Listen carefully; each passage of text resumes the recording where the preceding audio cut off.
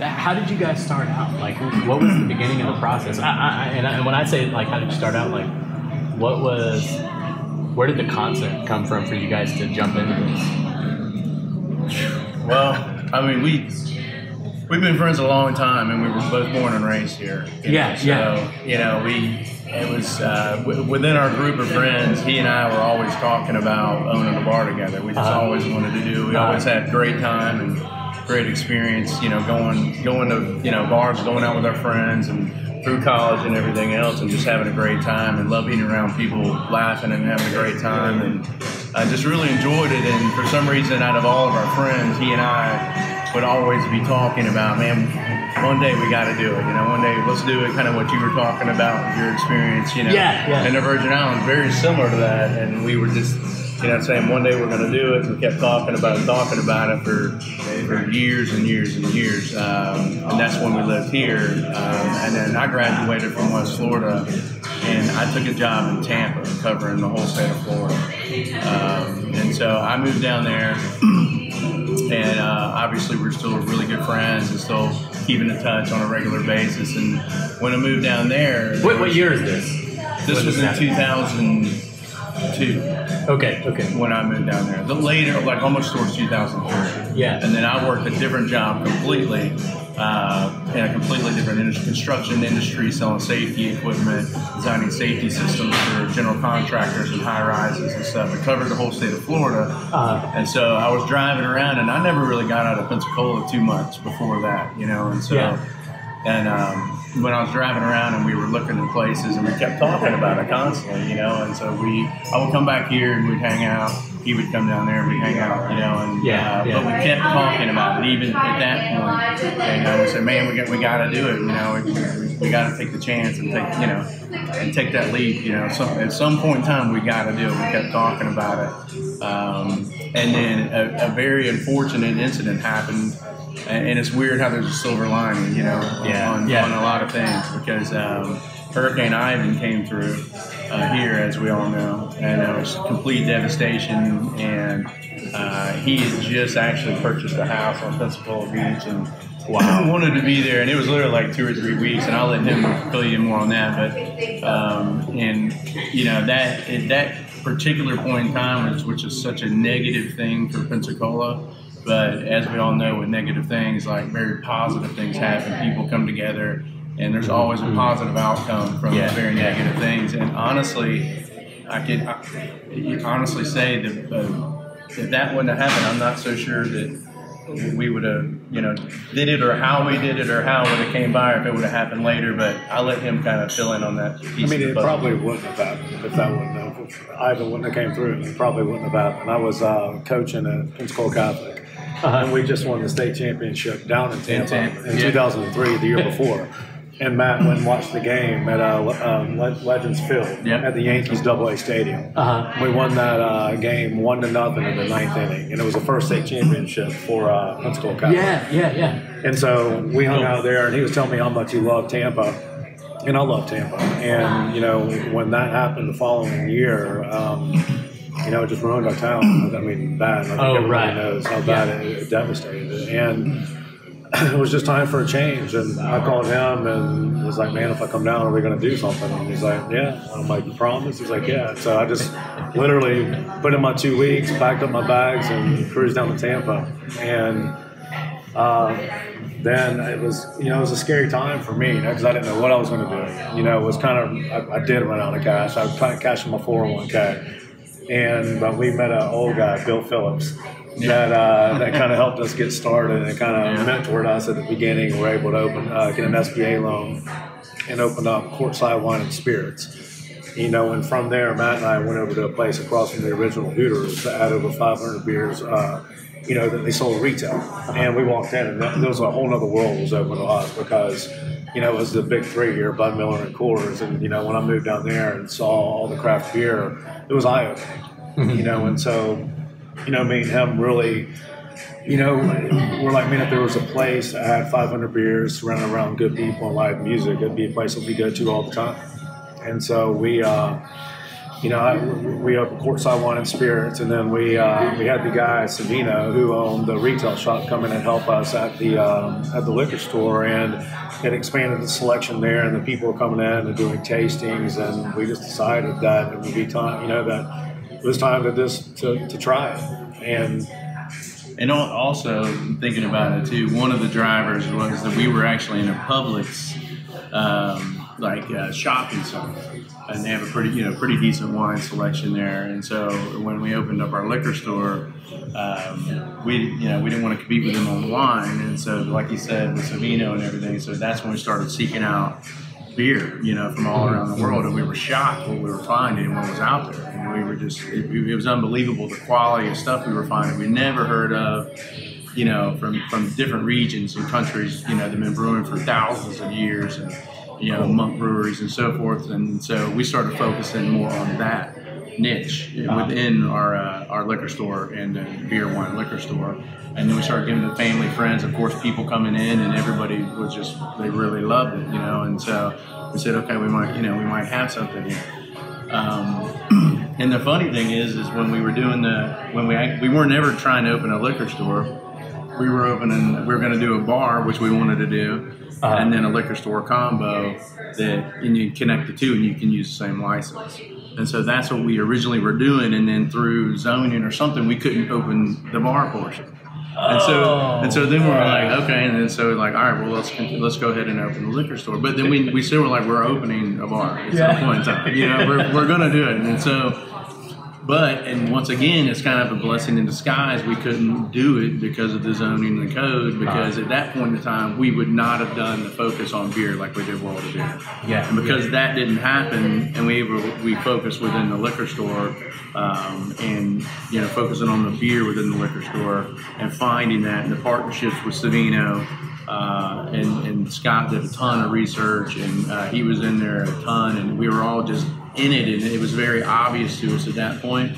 That's what the focus needed to be. That's what our core needed to be, and that's what we needed to build our bar around. And so that's what we did. And so we basically said, okay, we're going to do it around beer, but we're going to have live music involved with it, upbeat atmosphere. And a lot, and no disrespect to any other place, but a lot of the other places we researched and benchmarked off of, it wasn't a really high energy vibe with the beer. It was more cigars and beer and stuff like that, and we wanted to cater to a more young professional demographic. And so, obviously the beer is it's a higher price point, so that was important too, that, to focus on the young professionals as well.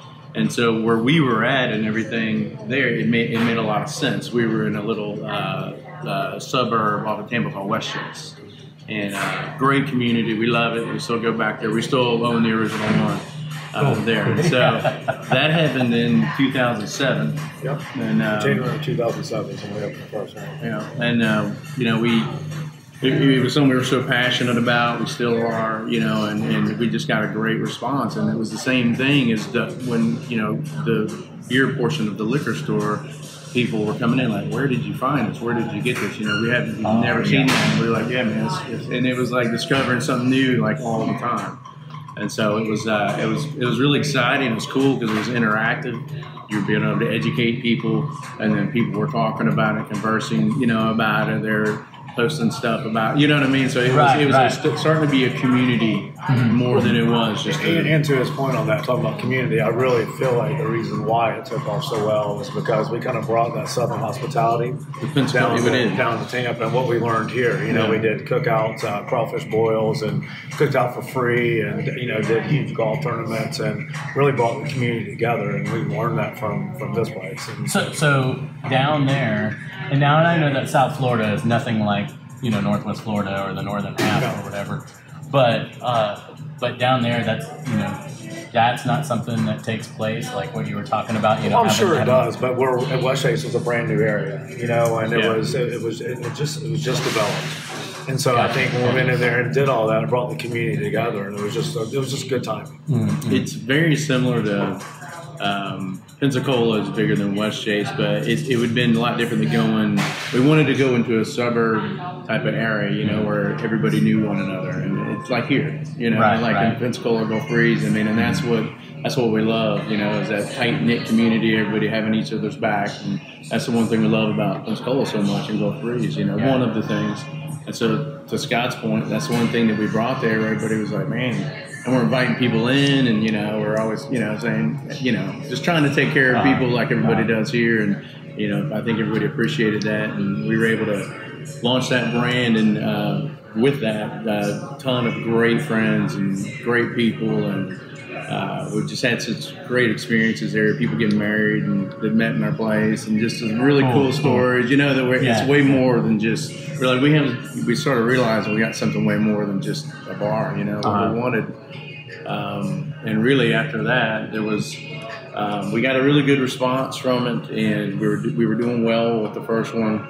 It was exceeding our expectations, and very shortly after that, there was people coming in and saying, "Hey, man, I love this. I love the feel of this place, the community aspect of it. You know, and basically, this is what you know, myself and my husband wanted to do. Myself and my dad, or my brother, or so forth. Can you help us do this? Can you help us consult to open a place like this? You know, and honestly, for us." You know, we didn't have any money, and, you know, when we did it, we actually, a real important point to opening the, you know, among the other ones, probably the most important one is our parents mortgage their houses in order for us to open the first one in West Chase. Wow. Yeah, I still to this day always tell people that, like, 100% that's the coolest thing anybody's ever done. Well, it would not have either happened. one of us. And I hope to God we can do that for our kids one day, because, I mean, for them to do that for us, that's really all they had was special. Amazing. They were retired in the school system, pretty much just retired, where they're kind of everything's good, and they get a call from their sons like, "Hey, we need some money."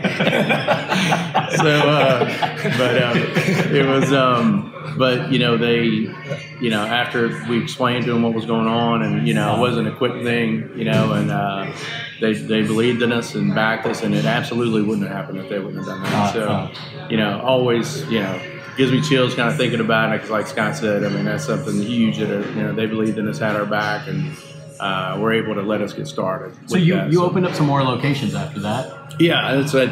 So there was people shortly after saying, "Can you consult for us? Can you help us open something like this? This is something that I've been talking about with, you know, some significant other, my friend, whatever it may be." And so we didn't have, you know, this happened like very shortly after we opened. So this was in, but people were talking about it like 5-6 months after we opened. And so at that point in time, we knew we wanted to open another location, but we didn't have the capital to do it, you know. And so when people started coming in and were interested in it, and it was a pretty overwhelming response, people that wanted to do it, we started talking about it, and we really didn't want to help people open up competition. You know what I mean? Like, it didn't make much sense for us to do that, and so we looked into the franchising model, and so we hired a consulting group to come in, because we wanted to expand our own brand, not help other people create competition and have a bunch of other brands. We want to expand our own. And so after a lot of research, and we got a lot of high marks for our brand, for the franchising component and what makes a franchise work and attracted the franchisees.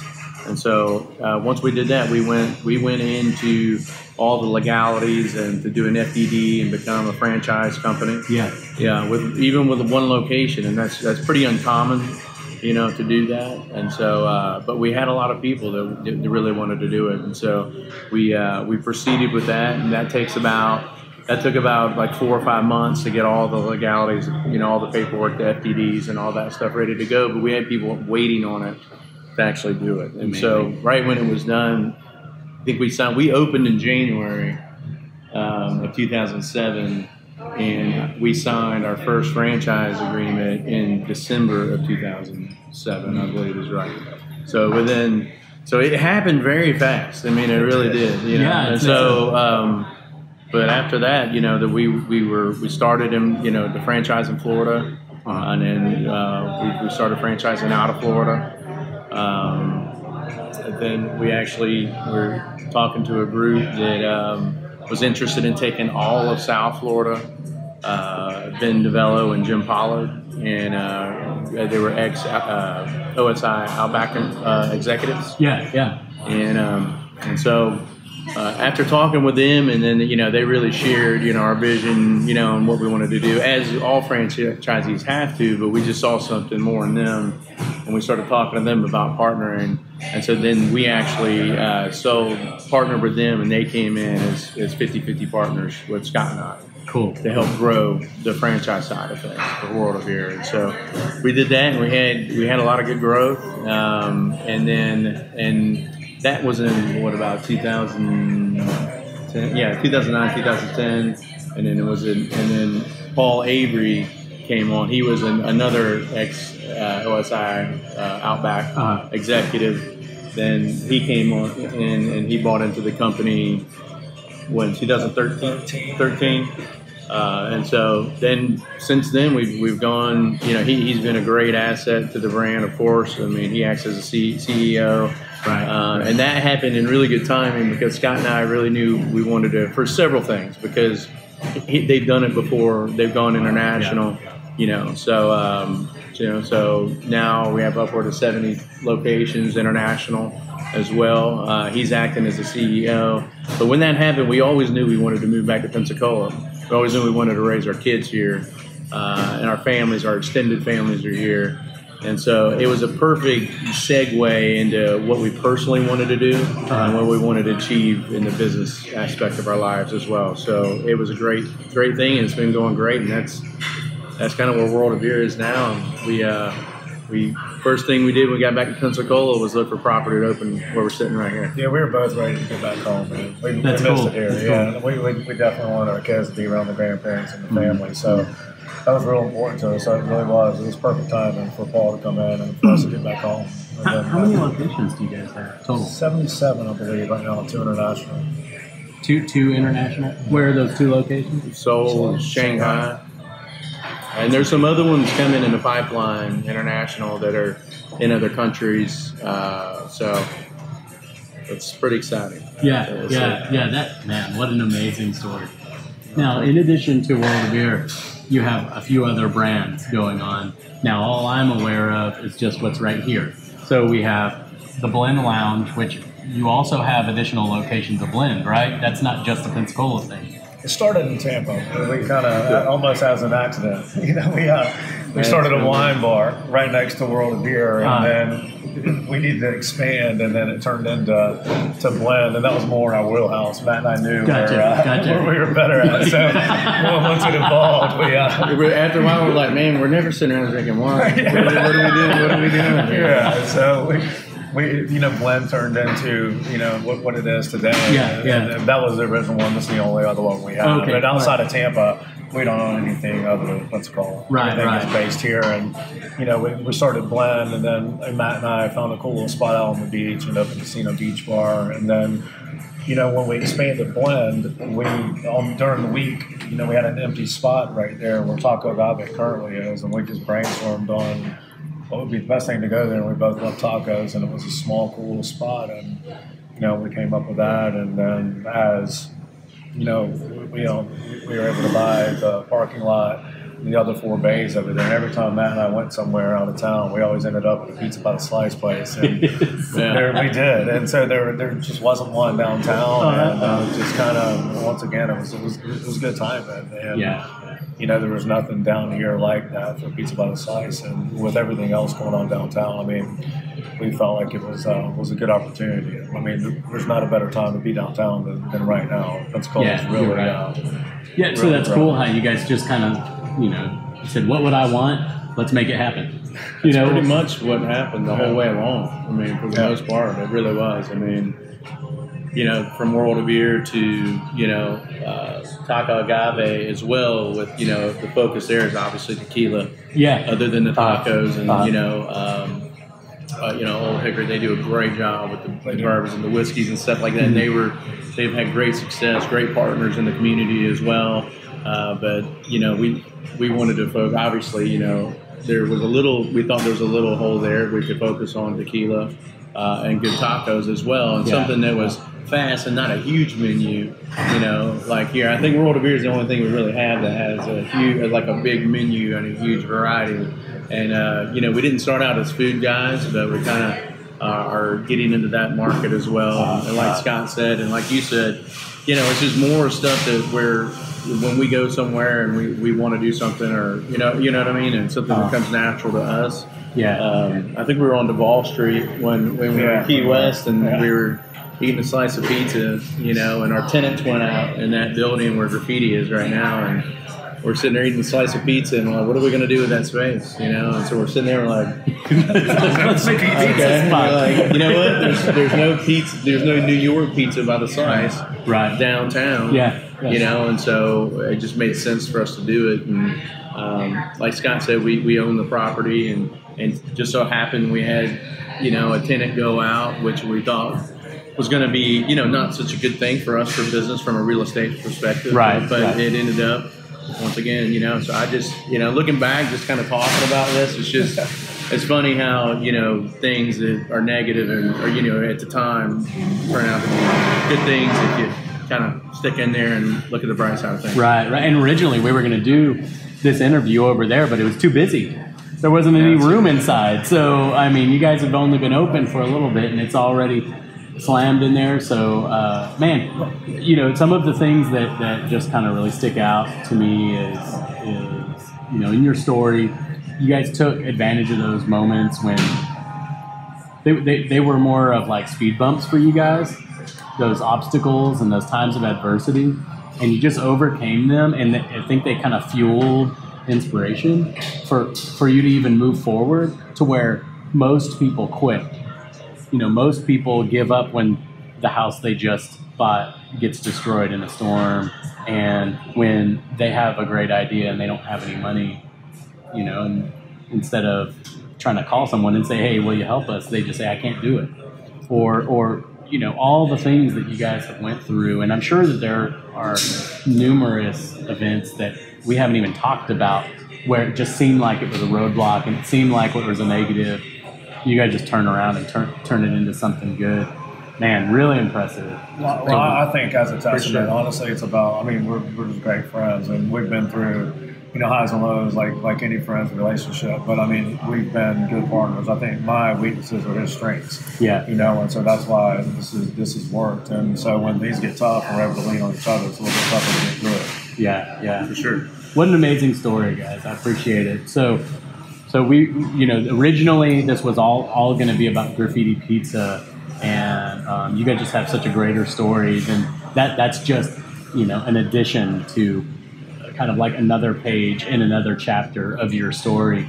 And congratulations and props to you guys for what you're doing. Thanks for spending the time. Yeah. You know, what I thought of earlier when you guys were, and I know we were short on time, so you guys got to go, but what it made me think of when you were down there in Tampa and these people were just, you know, that sense of community was really forming around your place, around the first World of Beer. It just really reminds me of, as an experience as a musician and a DJ, my whole thing is the crowd will most likely not remember the songs that you played, but they will always remember how you made them feel. Yep. And the experience. Awesome. Yeah, and that's true. And that's what it made me think of, where you guys were talking about how you were down there and you just created a sense of community. And, you know, there are people who have built memories around the businesses that you guys have created, around the spaces that you have made. And that stuff sticks. Yeah. It sticks. You don't sell beer. You sell experience. You don't sell, you know. I mean, that's your product, and that's why you guys have been so successful. So thank you again. Thank you. Man. Thank you. Absolutely. Appreciate you guys. Man. Thank you. Thank you for your time. It's Matt Lafon. Is it Lafon or Lafon? Lafon. All right, Matt Lafon. And Scott Zepp. Yeah, man. Thank you again for your time. Appreciate it. And man, hey, from the chamber, you guys just reach out. Let us know if there's anything that we can do. We're glad to be your partner. All right, man. Likewise. Thank y'all. Yeah, absolutely. Appreciate it.